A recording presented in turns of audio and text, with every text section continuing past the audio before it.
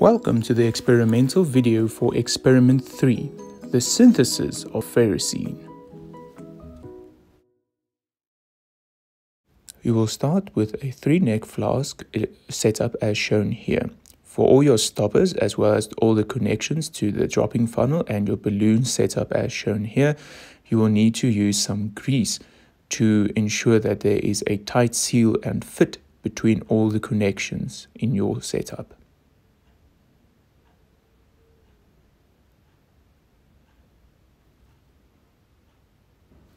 Remember to add your stirrer bar in your round bottom flask along before adding your other reagents. One additional clamp and stopper that you might require is a stopper at the top of your dropping funnel as well as a clamp at the top of your dropping funnel. Just a final check to remind you of all the aspects you require. You need a stopper, you need your balloon, you need the dropping funnel as well as your stirrer. Measure off 30 milliliter of DME solvent to add to your 3-neck flask.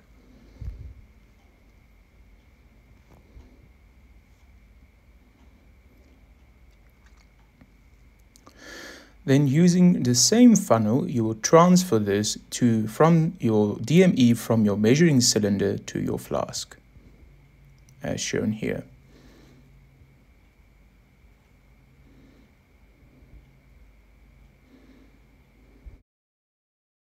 Next, try to work as accurately as you possibly can to weigh 10 grams of potassium hydroxide pellets, around about 10 grams, in other words, within 10.5, no more than 10.5 gram should be sufficient. Okay. Now finely ground your potassium hydroxide pellets so that we may add it to our already stirring mixture of DME.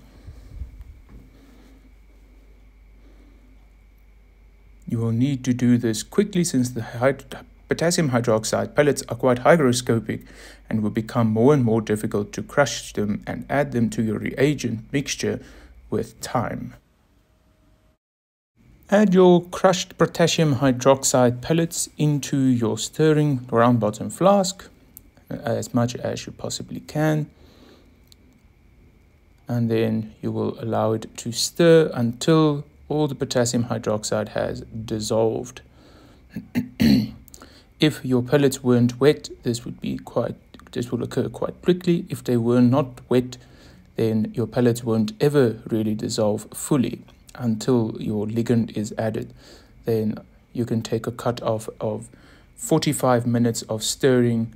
Then you can proceed to the next step in the synthesis.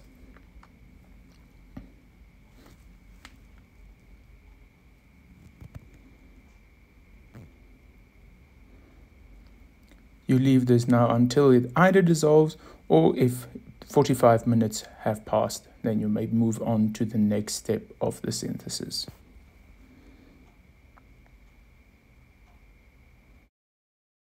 Next, we collect nitrogen in our balloon setup for purging purposes as follows.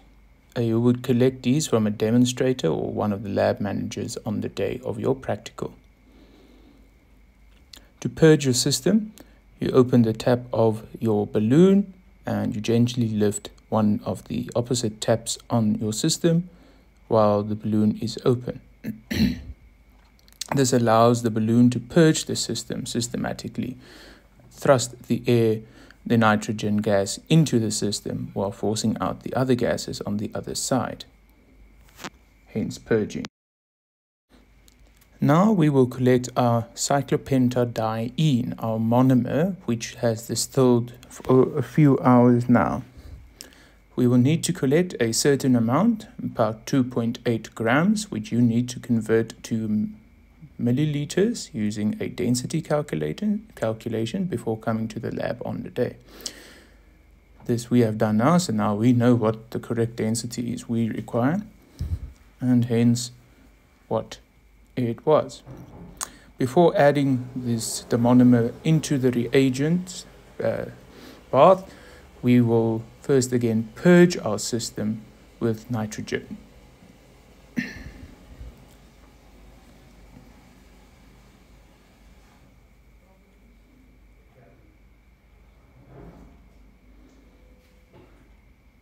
Once the system is purged, you can add your cyclopentadiene into the system and again stop it. Next, we will need to weigh our iron chloride.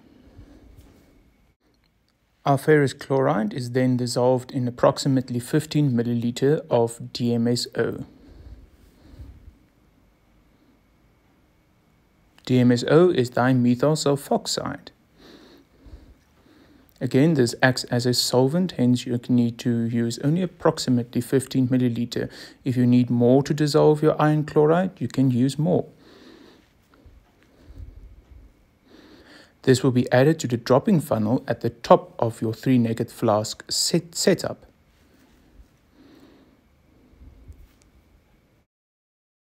Before adding your iron chloride DMSO solution, purge your system again using your balloon with nitrogen.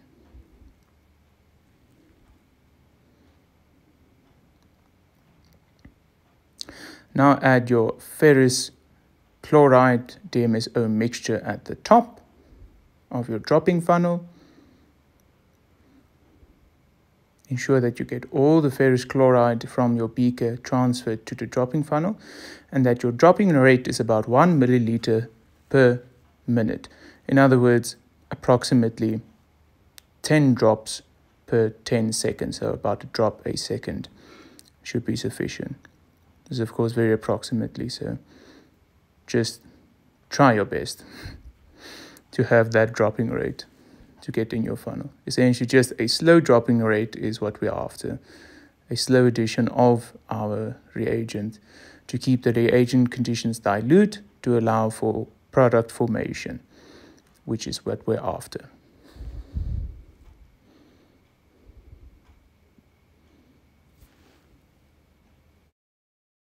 After you've added all your iron chloride in DMSO, you can remove the dropping funnel from the top, the middle part of your 3-neck flask, and you can replace it with a cap, a glass stopper for the rest of the stirring.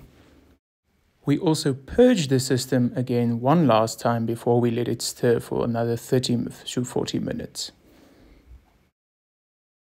Collect your 6 molar HCl as well as your 50 gram ice. Remember, 50 gram ice is a relative amount. About 50 milliliter in a 100 milliliter beaker would be a good indication, or 50 milliliter in that beaker would be enough. Add the two together, since you will add the constituents of your 3-necked flask in this beaker to stir further.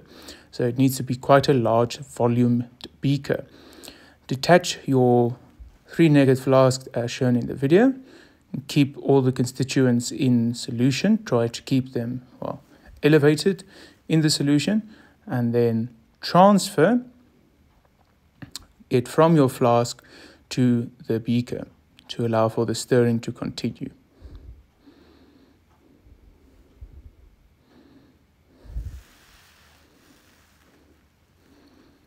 This of course quenches the reaction and stops the reaction from taking place any further.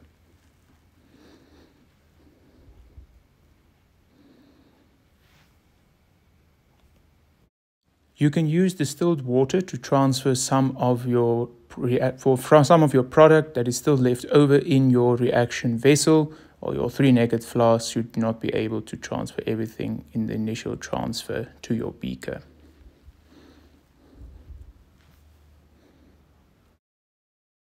Another pro tip: wash your glassware immediately after use. This will make it much easier to clean it instead of leaving it to dry out and then after the practical trying to clean it. Clean it immediately while the rest is still stirring. Finally, you will now dry and wash your product over a sintered glass funnel. The reason you're using a sintered funnel is simply because, for introductory purposes, now you're introduced to a sintered funnel. It's a different kind of Buchner. It's still a Buchner, just sintered instead of a vacuum or instead of a filter paper. And then you wash with 4 aliquots of 50 milliliter distilled water. Again, you can use distilled water to rinse out your reagent flask or your reagent beaker to transfer all your product before you start washing.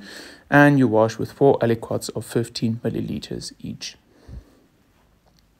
Essentially until whatever comes out at the bottom of your washing remains clear.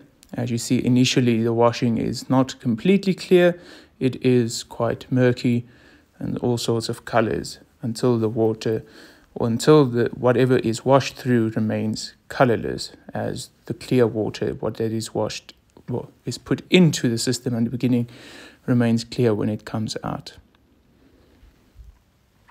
Then you have washed your product clean. You will thereafter air dry your product, and only air dry since heat will cause sublimation. You will now allow your product to air dry on a watch glass somewhere in your fume hood, where it will be safe from the vacuum constantly being pulled in your fume hood. Take your spatula to remove it from the sintered glass funnel. Do not be afraid to scratch the sintered funnel. It will not come off, so you can scratch the surface of it to get off your product, and you will leave this for about 30 minutes should be sufficient. Of course, there is our crude ferrocene product. After it has dried, you will remember to weigh it for your yield calculations. As always, please remember to discard your waste in the appropriate waste container for this practical. They will be marked, as always, at the back of your laboratory somewhere. There's also one for your gloves and your paper towels. There is our mass. We recorded a mass of 4.04 grams after drying. It should be an off-orange color, sometimes containing some dark black bits, which are, of course, impurities. Thank you for watching.